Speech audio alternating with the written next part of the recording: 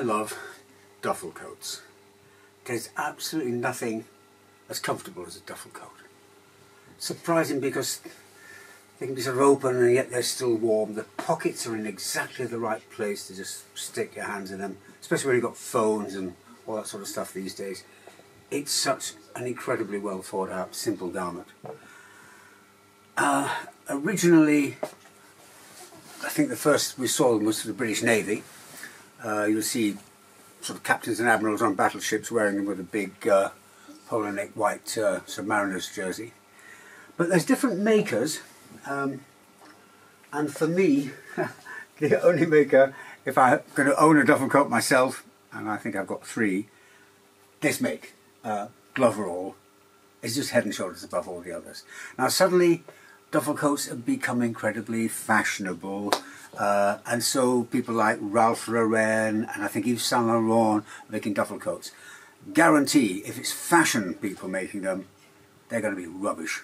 They're not going to stand up. I mean, I've seen duffel coats from fashion companies like Laura Ashley and Monsoon people, and you just wouldn't wear them on a battleship.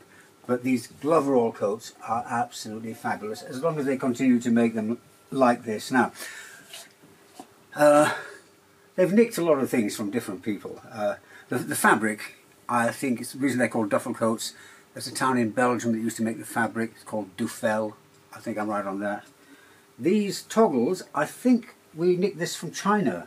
On Chinese garments, they had a sort of lozenge shape fastening that worked like this duffel coat. I don't know if it's come from anywhere else, but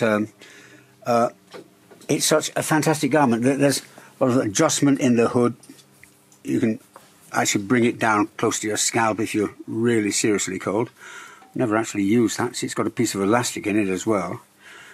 Now, there are duffel coats from other manufacturers, as I've said, and there's 2 or 3 manufacturers that claim to have made the original duffel coat and tend to be the governors, but I see an awful lot, and I've worn a lot of these. Only Gloverall ones. I think this company's, I mean, I might be wrong, it might be as big as Burberry soon, because they've started making a lot of other garments. They do a wax short duffel coat as well, and I recently had through my hands a duffel coat, but in white cotton canvas, so you've got a summer duffel coat. But it was quite chic and smart, so maybe I only hope that they don't go the same way as R.M. Williams and Bell Staff and these companies that once made super workwear and incredibly durable garments, and then as soon as they become a fashion company, the accountants come in and say, oh, we can make these cheaper, you know, we can use cheaper materials. I mean, Ralph Lauren, they must have a rule where they just won't spend more than about $20 on any material they buy, because it's very photogenic stuff, but you get a tweed suit from Ralph Lauren, it's not going to last very long.